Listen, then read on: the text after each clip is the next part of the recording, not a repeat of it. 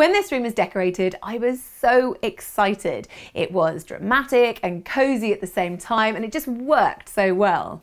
But there was one problem. The white UPVC window frame. Now, for most people, that would just be the compromise they'd have to live with if they couldn't afford to replace it. But I like to have my cake and eat it within my means, so I'm going to camouflage it by painting it the same colour as the walls. I've spoken to the brewers team, and here's the plan. I often sound like a broken record, but fail to prepare and you prepare to fail is my favourite motto.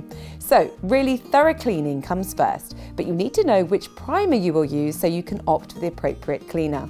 I've gone for Zinsser Universal Cleaner and Degreaser in a trigger spray bottle ready for use, which I'm using here with a green Scotch-Brite scourer to create a key at the same time, which will help the paint to adhere. This then needs to be washed with clean water and left to completely dry.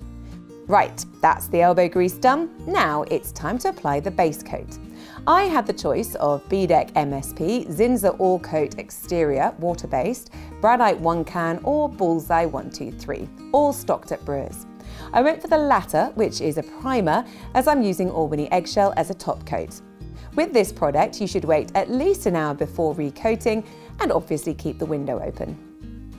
It's always a little demoralising at this stage because you put all the hard work in, but it doesn't look very different. But the good news is that the final stage should be relatively quick and painless, and I haven't had to spend time choosing a colour because I'm going for Albany Eggshell in the same colour as the walls.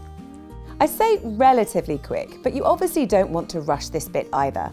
If you want a decent finish, remember to cut in and use a roller and abide by recoating times. Obviously, you want to keep the window open for as long as possible, so you need to choose a time when you know your home will be secure and it's not due to rain.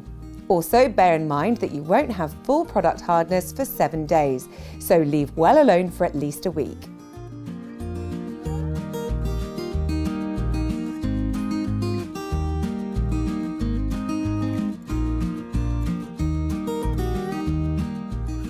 I love this. It actually looks like a new wooden frame.